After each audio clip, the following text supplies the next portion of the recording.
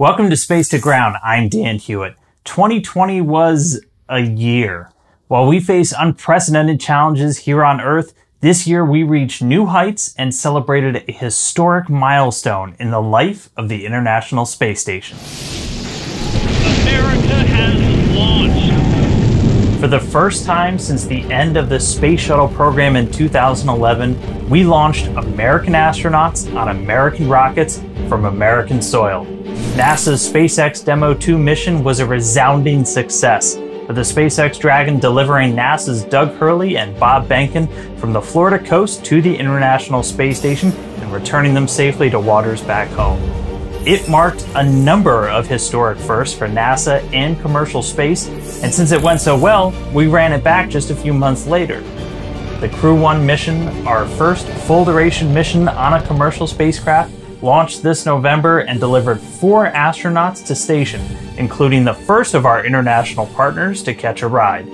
Mike, Victor, Shannon, and Suichi hit the ground running as we can now permanently increase our long-duration crew size in space, effectively doubling the amount of research done on the orbiting lab. And November held special significance as we marked 20 continuous years of humans living and working aboard the space station. To anybody watching this right now, born after November 2nd, 2000, you have never known a world where every human being was on Earth's surface at the same time. Countless men and women across the globe have worked to make the first 20 years of work on station an era of discovery, which we believe has only just begun.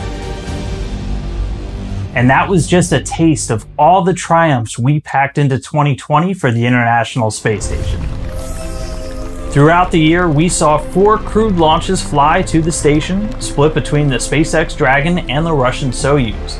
10 NASA astronauts, 6 Russian cosmonauts, a European and a Japanese astronaut called the station home this year, where they performed 8 spacewalks and welcomed 7 cargo vehicles from Russia, Japan, Northrop Grumman, and SpaceX, including the newest version of Cargo Dragon. And earlier this spring, NASA's Christina Koch returned home after setting a record for the longest single spaceflight by a woman. Commercial resupply missions enabled more than 100 new U.S. science investigations and technology demonstrations, continuing to improve on our capabilities for the Artemis missions to our moon and directly benefiting life back on Earth. We even managed to make the station a little bit bigger, with the new NanoRacks airlock arriving at the end of the year for installation before 2020 comes to a close. With 2020 now in the rear view, we're poised for a 2021 every bit as packed.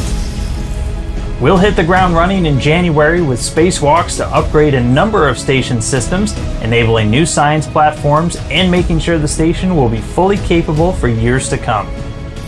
Our commercial crew provider, Boeing, will make a run to station again in the reflight of their orbital flight test mission, setting us up for another historic first later in the year when 3 NASA astronauts put Starliner through the paces in its first crewed launch.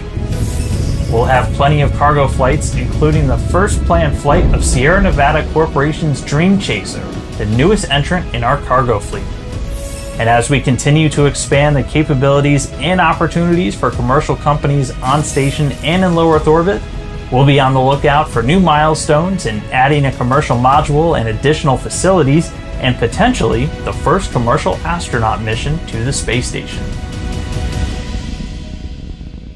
Well, that will do it for us in 2020. We do hope you get a chance to catch your breath over the holidays, and we're just able to share in some of the excitement that human spaceflight brought in this pretty unprecedented year. As always, thank you for watching. Keep sending in those questions using the hashtag AskNASA, and we'll see you next year.